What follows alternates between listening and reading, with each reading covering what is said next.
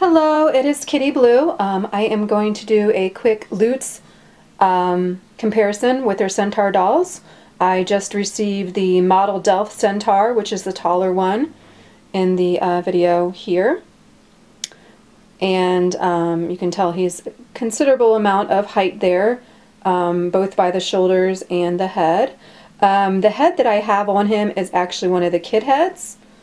The one next to him, right here, this head is actually the model Delft head, so you can definitely tell that there's a big, huge difference between the size of the heads.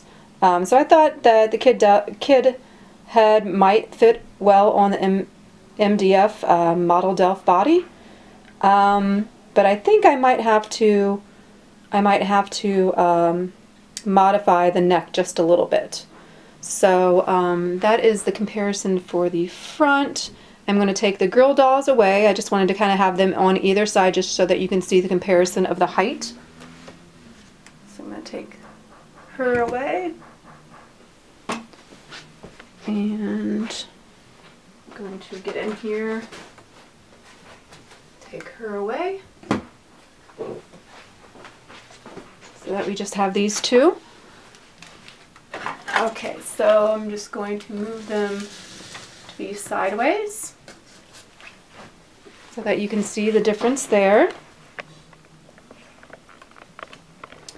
So you can tell that there is, I might have my camera up a little bit high and lower it just a little. That's more level. Sorry about that. Okay, there we go. Okay, so you can definitely tell that the height-wise, it's definitely much taller, and it's kind of deceiving as far as the difference between here and here. It's actually much more than what the camera angle is showing. I just can't get a straight on shot. It's kind of angling the photo. So it's not entirely accurate. I'm going to try and see if maybe if I pull this off, move in closer. So that's pretty much like more of the difference of, actually that's probably more close to the difference. His head, the top of his head is about at the doll's neck. So as far as like posing, whoops, sorry, shaky camera. As far as posing, it's going to pretty much be the exact same. It's just this is much taller. So this part moves. You got joints here.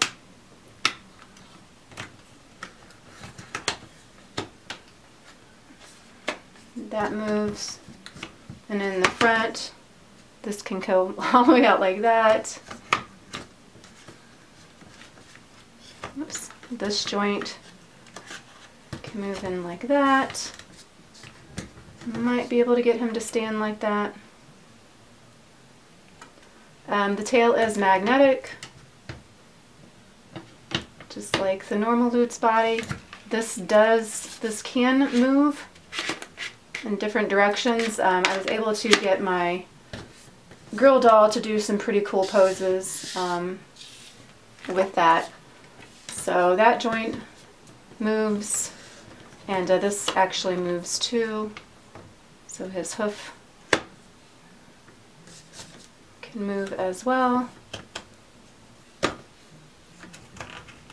It's about as far as up as it goes. And that's about as far back as this leg will go. But it can go all the way up to there so that you can have a pose like that. So that's it. That's about it. Sorry for the weird angle of the photo or the video. I was trying to get that in there as best as I could.